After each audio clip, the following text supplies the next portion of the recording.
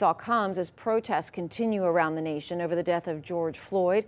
Right now, a curfew is in effect and will continue into the weekend in West Palm Beach. City officials say it's necessary. CBS 12's Jay O'Brien shows us the curfew comes as peaceful protests continue to sweep our area. Jay?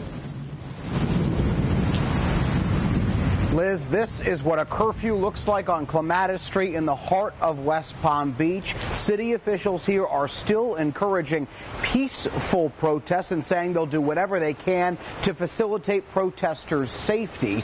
It comes as we exit our 6th day of continued protests in our area, from Boca Raton up to West Palm Beach and all the way to the Treasure Coast. What's his name? George Floyd! Powerful voices, unmuted by at times driving rain today in Palm Beach Gardens. Among those calling for America's attention on this street corner was Michael Hensley. I won't stop until this stops. 9 years old. I don't want my kids to grow up in a world where they're scared to drive, go anywhere. I want this to end right now. No peace! No justice! The elementary schooler led his fellow protesters in chants. The same kind echoed by peaceful marchers miles away in downtown West Palm Beach.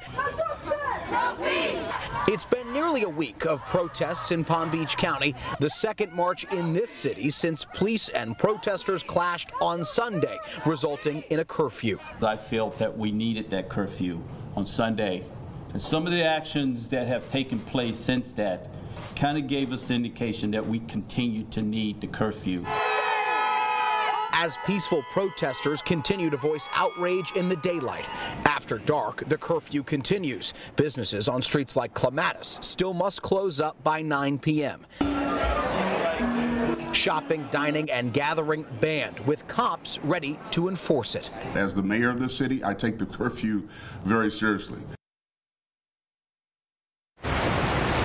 Most of these protests have happened in the afternoon and early evening because of the curfew and have cleared up before nightfall. That is the plan for tomorrow, when there is another protest planned in the afternoon in West Palm Beach. I'm Jay O'Brien, CBS 12 News.